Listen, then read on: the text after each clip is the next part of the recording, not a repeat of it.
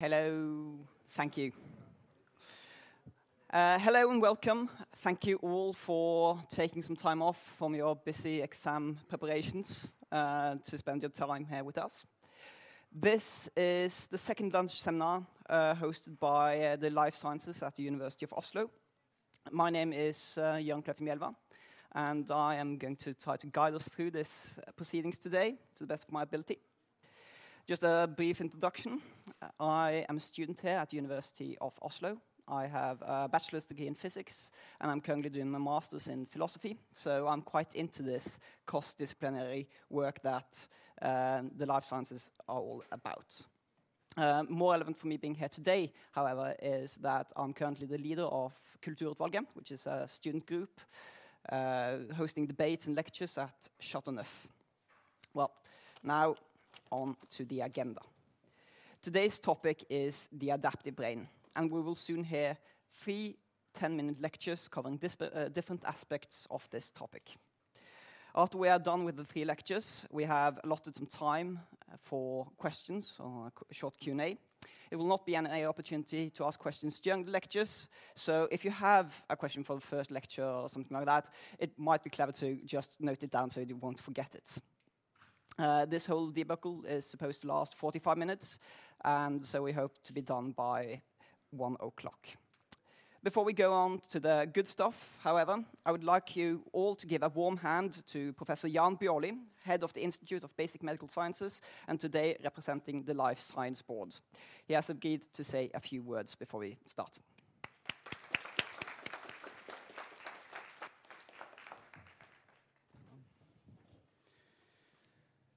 So, a few words of introduction to today's seminar on topics such as brain and cognition, memory, and various underlying reasons for Alzheimer's disease. So, neuroscience nowadays, a field whose time has come. It's existed for a long time, but it has growing importance and relevance. There are many large-scale brain initiatives around the world. In the United States, so-called Brain Initiative, the Human Brain Project in the EU. There are similar initiatives in Japan and China. And there is a strong political and societal demand for treatment for brain diseases. The costs of these diseases are enormous, so is the suffering. The neuroscience field is a very multi-omic field. It consists of many layers of investigations, from the smallest to the whole brain and the full behavior of the human. And in each layer, there are so many techniques and dimensions that it's hardly possible to imagine and think, how can you combine all of this? So here we have subcellular resolution and a number of methods introduced. We go to the cellular level, to the whole tissue and organ, and the whole brain. And at all these levels, there are different techniques used to study the brain and to understand the brain and learn about also its diseases. Today we are going to see some examples that maybe starts in a few of these boxes and spreads out a little bit.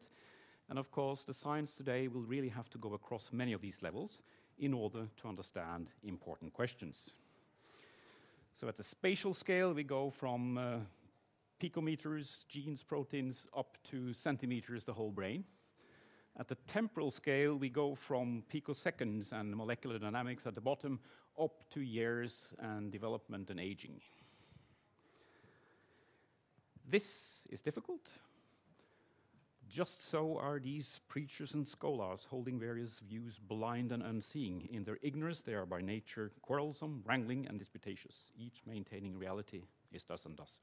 This is an old writing. It applies to many disciplines, and it applies to neuroscience today as well. The blind men looking at different parts of the elephant, and they describe each their own part. What is the whole? What is the full meaning? We're still really working on this aspect. Neuroscience is truly interdisciplinary, requires a lot of different competencies. It also reaches into informatics, for example. So you have to integrate all this in order to really understand the brain as well. With these words, welcome to the 3 speakers. I'm sure they will help you get an insight into this.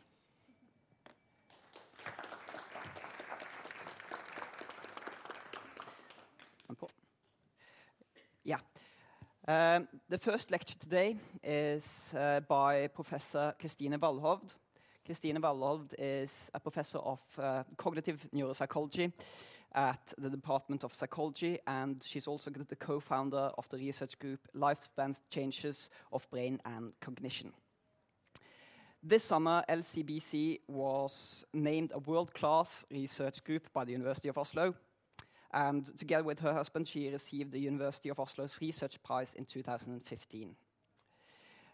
She turned 39 yesterday, so now we are quite excited to hear and maybe you also see whether age affects brain and cognition. A big applause to Kristine Walhovd. Thank you.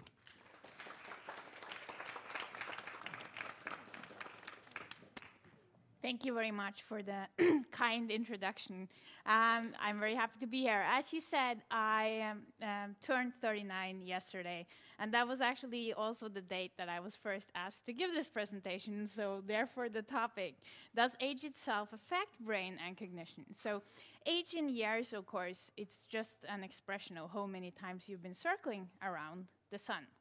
And as we circle, our brains, they grow and they decline, and right now, in my brain, probably just both positive and negative stuff is going on simultaneously. There is the making and losing of neural connections and their insulation and so forth, and so we tend to speak about age effects on brain and cognition, and by cognition I mean our ability to attend and remember and reason and so forth. So all of this changes all the time with age. But what is it really that makes it happen? And in my research group, we study changes in brain and cognition throughout the lifespan. And so as you see, there are numerous good people behind the work that I'm going to present here today. So it's not just me. What we do to study the brain is that we have MRI, magnetic resonance imaging, giving us these very detailed images of the brain at multiple time points. And some age differences are just visible to the naked eye. So these participants here, they're both very healthy, but the 74-year-old has somewhat wider ventricles, somewhat wider sulci than this 33-year-old. And when we want to track these changes in the brain across time, and we want to relate them to cognition, we need to quantify them somehow. And we also then have measures of white matter microstructure, and we have measures of cortical thickness. And let's look at what happens with cortical thickness throughout life. We see here the brain, and when it's becoming blue and purple, the cortex is becoming thinner. And this is from age 25 to 85, and you see this widespread thinning throughout the cortical mantle. So here is your forehead. Here's the back of your head. Let's now just reverse the inner part. And you can see that there is especially prominent thinning in the frontal lobes and the medial temporal lobes. And you see some of this pattern also that. And now we're looking at the medial side of the brain, side in the frontal and temporal lobes specifically. So what then happens to cognition looking at these brain changes? Well, we know that some capacities, such as world knowledge, vocabulary, and so forth, it tends to develop for a long time and be very well maintained. Also, there we see another story. So older adults, they quite consistently do less well than the younger adults for all of these different higher age. You have age here on the x-axis. And so other abilities, such as working memory, long-term memory, and speed of processing capacities here. And this is virtually a linear function of age. So that begs the question, is aging programmed? Is aging of brain and cognition programmed? And some people indeed have suggested that yes, there is a program for aging. It could be that we are programmed to deteriorate as a benefit to the species. Like in this quote here, suggesting that worn-out individuals are not only valueless to the species, but they are even harmful, for they take the place of those which are sound. By Weissman. So he's suggesting that we have some processes that actively drive biological deterioration. Well, it could be true. We could have this to prevent overcrowding, further evolution, and so forth. It could be possible. But there are some problems inherent in this statement. So first of all, in very many natural environments, organisms do not go on to reach an old age. So for instance, 80% of wild mice, they die before they turn 1 year of age, before any deterioration begin. So we would have scant opportunity to evolve any like genes for aging. And also we wouldn't really have the need to weed out any organisms. And also, I think there is some circularity in this very argument, in that it proposes that people are worn out when it's actually trying to explain why they are getting worn out. So rather, people like Thomas Kirkwood would say that, no, we don't really have any strict program for aging. It's more so that evolutionary considerations suggest that aging is caused not by active gene programming, but that evolved limitations in somatic maintenance, so that we have a buildup of damage. There is wear and tear. We only have so much energy to possibly invest in the maintenance of the organism. And so there will be wear and tear, but we were not programmed to die, we were programmed to survive. And so let's look back at cognition and the brain. So is there anything to suggest this here? Well, these are data from more than 1,000 individuals in our studies. And again, you have age here. And you can see that certainly there is an age effect, right? So you have a decline of white matter volume in this case, and you have a decline in visospatial reasoning with age. But equally apparent are the enormous individual differences. So whereas one 80-year-old does poorly, and other does just as well as the best young adults. And the same for white matter. One has a very low volume, another above average for young adults. So this suggests that, no, we don't really have a strict program for aging of brain and cognition. There are so many individual differences. And what then is it that drives these differences in aging? And we have one study in our group where we study memory, and we have different age group. One is in their 20s, and one is in their 70s. And when you look here, this is a task where they're asked to learn as many words as possible in a few minutes. And the people in their 20s, they learn on average about 20 words, but age here explains 40% of the variance, so that the people in their 70s, they learn on average just about 10 words. They lose on average about 2 words per decade. It's quite dramatic. They remember half at the time they're 70, right? But is this really an age effect? We have a memory training project. So these are my PhD students, Mia and Anna Cecilia. And what we did in this case, these are the same individuals, but now at time point 2, at retest for both groups, the older group has been trained for 10 weeks with memory strategies. And now we see that age is no longer a significant predictor of memory. It explains less than 3% of the variance, and rather than losing 2 words per decade, they've now lost about half a word per decade. It's quite amazing, I would say. So then, does age itself affect cognition? Maybe it is not only so. So this is one possible variable.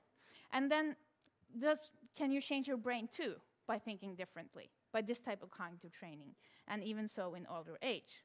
Well, we've had another project testing that, and again, we see these performance gains with training, with green relative to blue for each of 4 participants. We saw a thickening of the cortices, and we saw an improvement in white matter quality in underlying areas. And this degree of improvement in white matter was related to the amount of cognitive benefit from training. It's quite impressive. And so, also in our samples, we ask our participants about their physical activity, and we find that those who report more physical activity, they have lesser thinning across 3.5 years in the frontal lobes. On the other hand, higher BMI, body mass index, obesity, overweight, was related to more thinning, as was higher cholesterol in the blood. Whereas more DHA, more fatty acids in the blood, more vitamin D was related to less thinning. And so we have this pattern where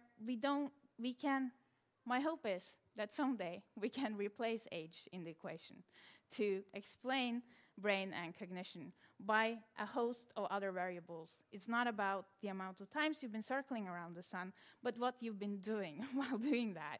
And so, in conclusion, there is little evidence for a strict and general program for decline of brain and cognition. There are substantial individual differences, and these are affected by a host of factors, and we think that they do so through lifelong accumulation of impact, and that they are not specific to aging. So that means that you have a lifetime of possibilities.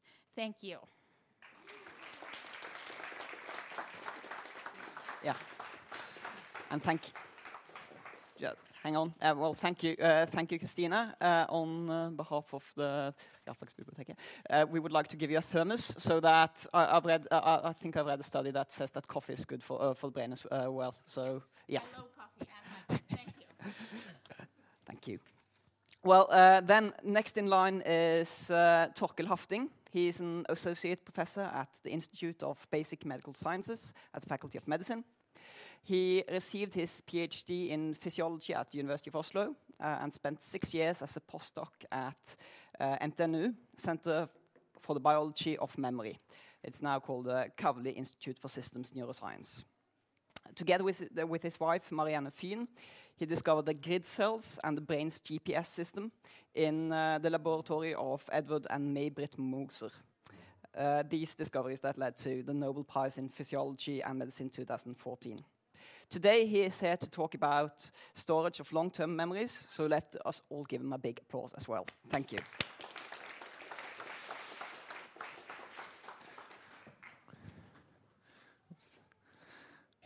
Yeah, thank you for the nice introduction and for inviting me here today.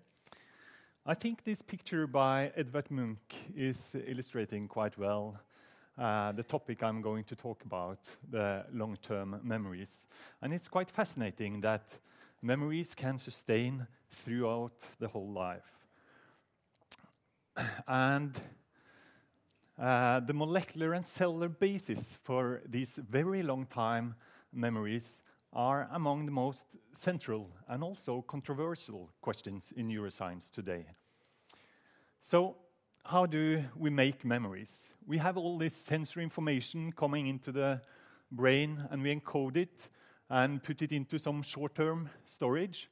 And then we can either forget it and lose this information, or we can consolidate it and put it into long-term storage. And when we have it here in the long-term storage, we may remember it again. So we call this retrieval when we pick out the memories. So what's actually happening in the brain when you form new memories?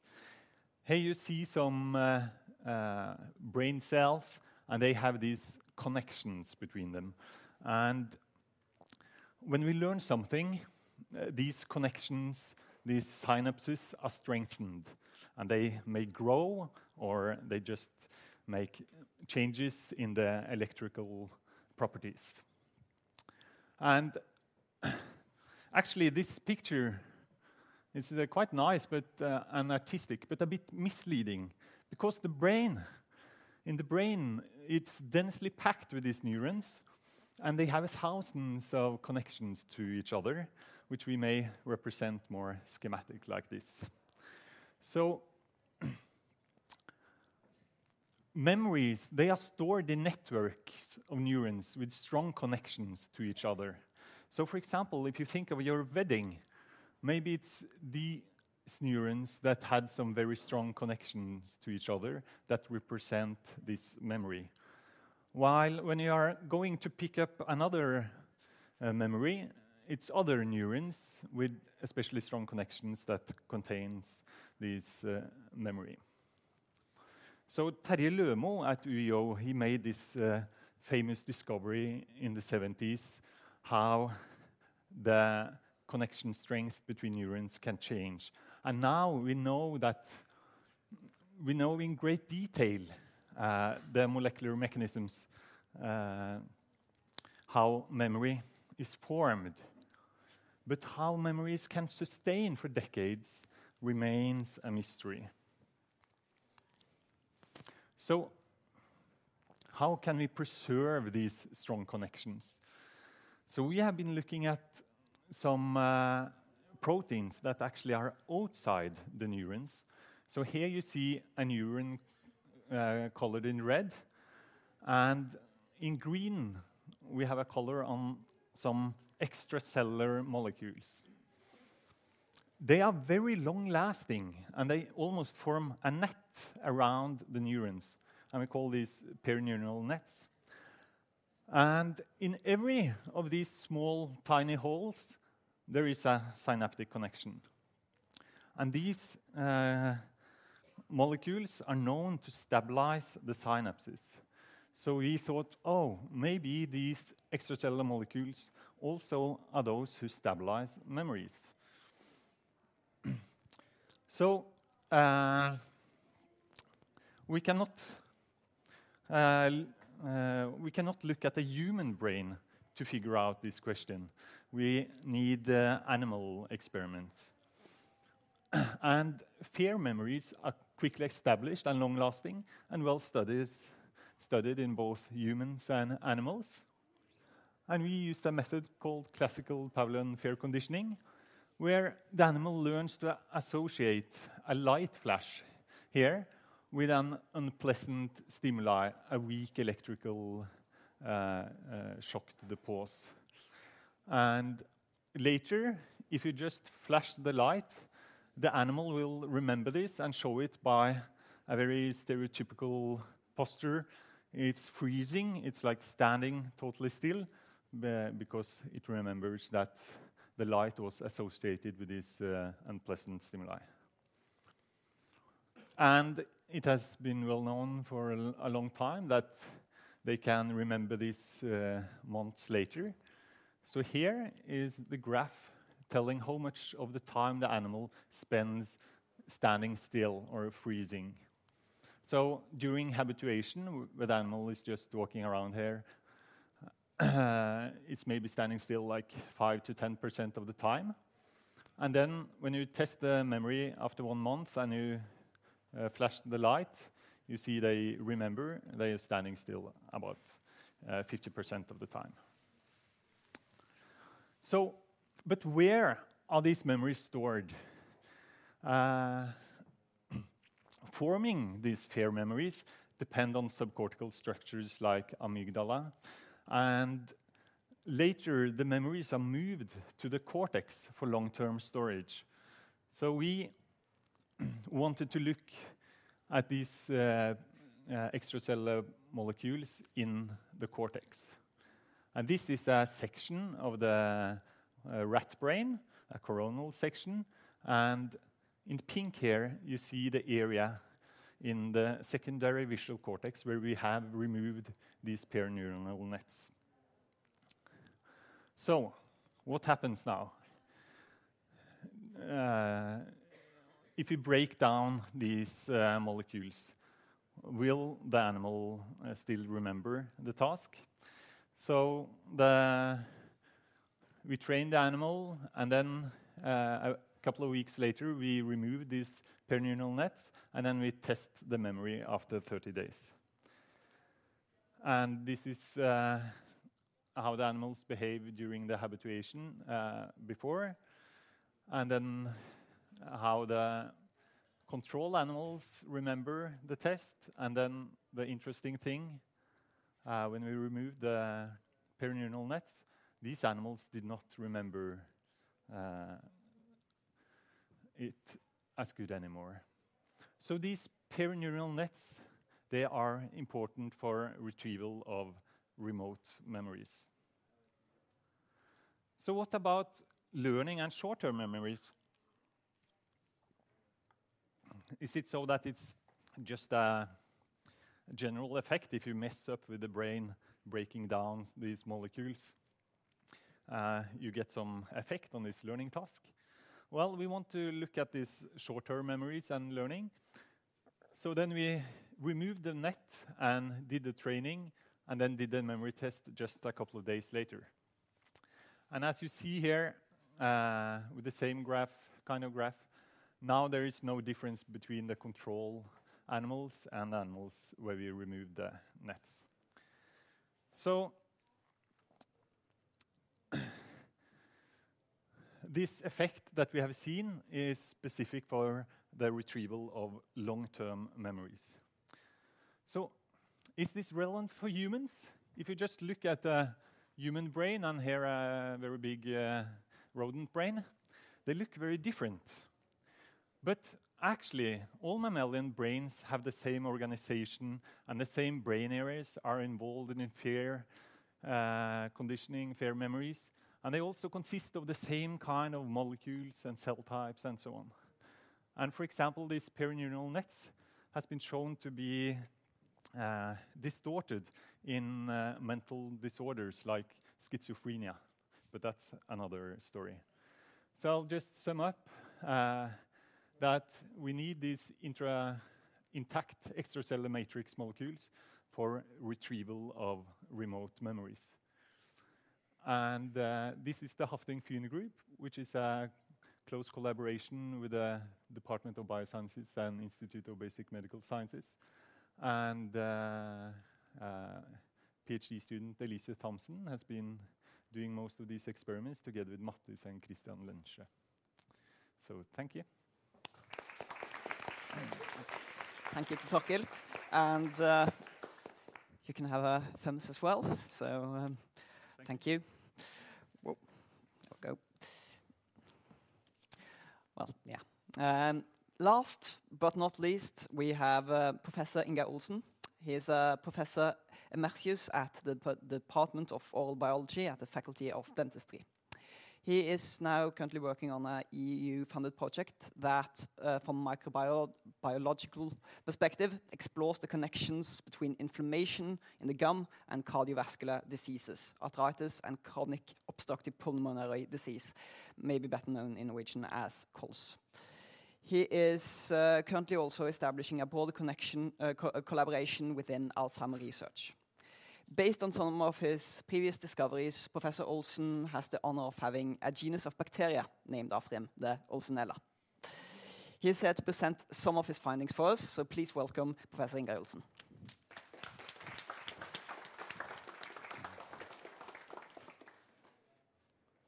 Thank you very much.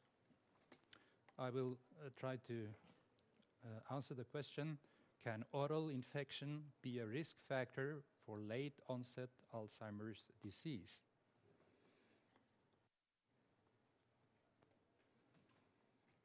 This is the most common infection in the oral cavity. It's called periodontitis. You can see here that there are large amounts of plaque, as we call it, on the root surfaces, and this plaque contains mainly of bacteria.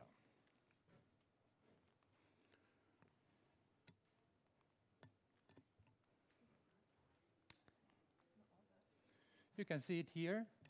This is what we try to brush every morning and evening. This patient hasn't been very successful, and we can see the inflammation of his gums. We can see that this patient has lost 2 teeth, and this tooth is probably very loose. The prevalence of this disease in its mild forms affect around 75% of adults in the US. Advanced forms, as we saw here, around 20 to 30%. And in Norway, 8 to 10% of the population aged 50 to 70 years have advanced periodontitis. That is around 100,000 people. This is a section through the gum. You can see the tooth here and the gum here. This is a healthy situation, and this is periodontitis. What is noteworthy about periodontitis is that you have a large amount of plaque approaching the root surface down here.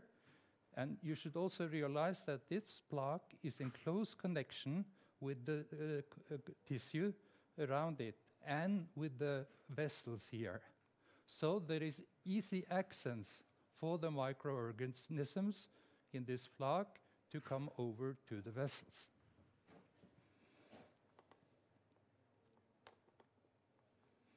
This subgingival plaque, as we just saw, is a reservoir for gram-negative bacteria.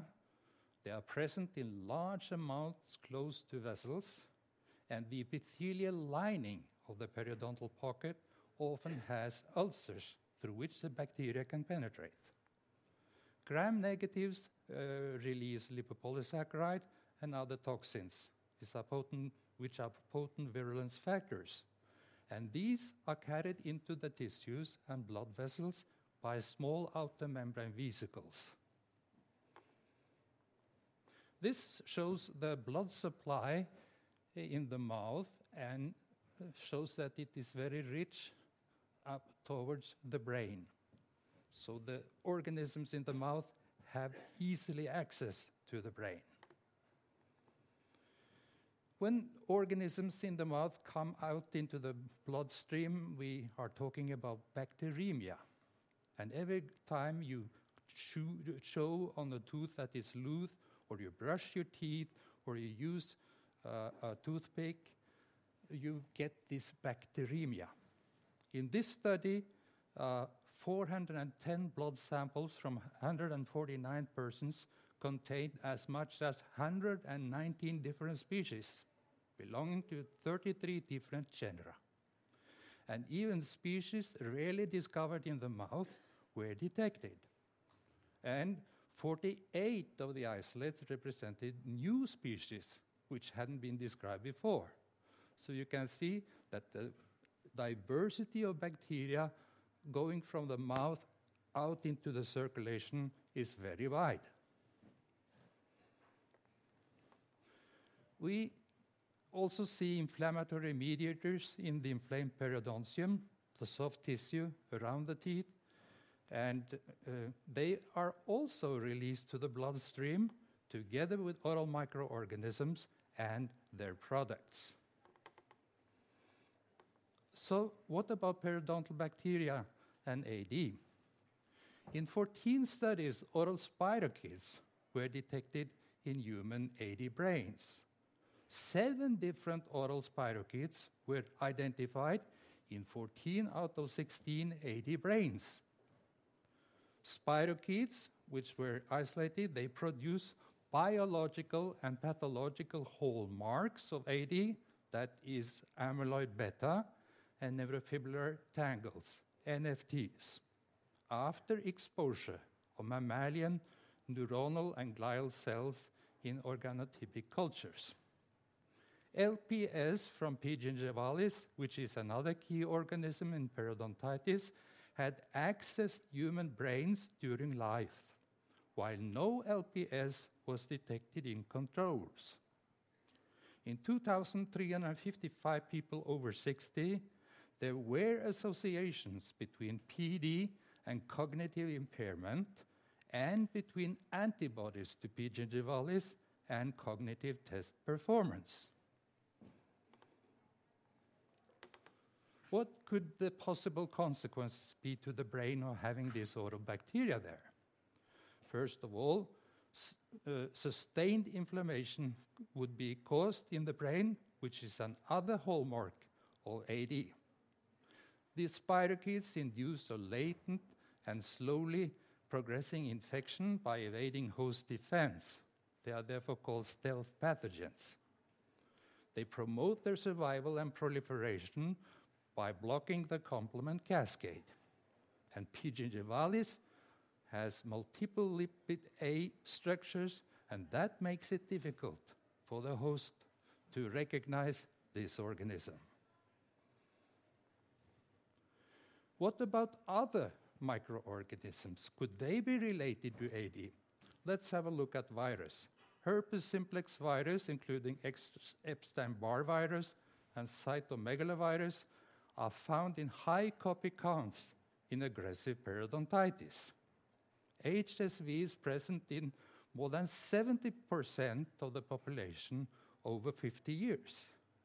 It persists latently in peripheral nerves and neurons and is periodically reactivated in neuroglia brain cells. HSV1 produces the main components of the amyloid beta plaques and NTFs and prevents their degradation. HSV is a strong risk factor for AD in the brains of patients with the ApoE E4 allele. Anti-HSV IgM, which is a sign of reactivated infection, almost doubled the risk of AD in one study. What about yeasts? With a growing population of elderly, systemic mycosis have increased dramatically over the last 30 years. Oral yeast can be found in periodontal pockets, root canals, on the oral mucosa, and particularly under dentures. Disseminated mycosis has been reported in AD patients. Fungal proteins and polysaccharide were detected in the peripheral blood serum of AD patients. Fungal proteins and DNA were also demonstrated by PCR in AD brains. Chitin-like fungal structures have also been found in AD brains. How do these oral microorganisms get to the brain? They get there, first of all, through the bloodstream. The permeability of the blood-brain barrier increases with age. Microbes, microbial products, and pro-inflammatory mediators can therefore cross the BBB. Also, APOE E4 reduces the integrity of BBB. Circumventricular organs and perivascular spaces are devoid of BBB. Olfactory and trigeminal nerves bypass BBB. So does also fila olfactoria and tractus olfactorius and olfactory cells carrying bacteria and thereby acting as Trojan horses. Are there other factors involved? Well, major risk factors for AD in the ApoE allele, which also promotes, is the major risk factor for AD is the ApoE allele, which also promotes infection and increases expression of inflammatory mediators. Cytokine-related genes may be involved in susceptibility to inflammation in both AD and PD. 20 different loci were found to increase the susceptibility to AD, including polymorphisms in genes associated with IL-1 and TNF-alpha. There could be an interplay between genetic risk factors and environmental factors in AD. Also, nutritional deficiencies are common in elderly and AD subjects and may cause gradual loss of nerve synapses. There is also clinical evidence for an association between PD and AD. This is demonstrated from clinical features of PD and antibodies to its pathogens in several cross-sectional and longitudinal studies. Neglect of oral hygiene promote inflammation of the gums. Loss of teeth, which we see in periodontitis, is associated with poor memory. Commensals on the loose may silently multiply in immunocompromised patients. So, to the conclusion, AD has a complex and multifactorial etiology. Oral infection may be a risk factor for AD, but it is not the only one. Thank you for your attention. Yeah. Have that afterwards. We got some time for at least one question from the audience. So, if there's anyone. No. What I wonder is, does any of you lecturers today have any questions for each other? Yeah. Torkel?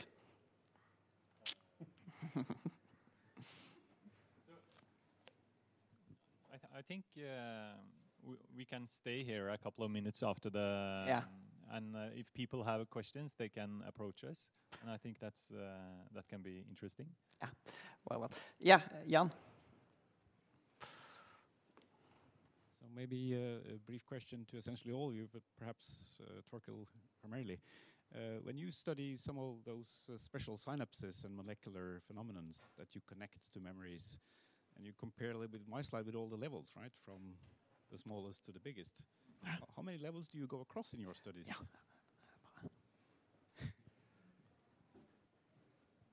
Yeah, so that's a good question, and of course we want to make a bridge between as many of these levels as we can, and that study is in that study we look at the behavior, which is like the big level, and then we interact with these molecules at a quite low level. But the next step for that study will be to look more into the details and intermediate levels there in order to really understand what's going on. Yeah. Thank you. Any more questions from the audience? Well, doesn't seem like that. Shall we just wrap it up then? Yeah, this is, well, I will remind you that this was the second seminar in a monthly series, which will continue into next year. So mark your calendars for that. And we would also like some feedback. You can see these bricks in the back. Green is good, yellow is okay, and red is bad. So we see what the tower becomes the greatest afterwards. All that's left is to just give a thank you to Jan, Kristine, Torkel, and Ingar for spending time with us today. And thank you to you, everyone who attended today's seminar. Good luck with your exams, and have a happy holiday.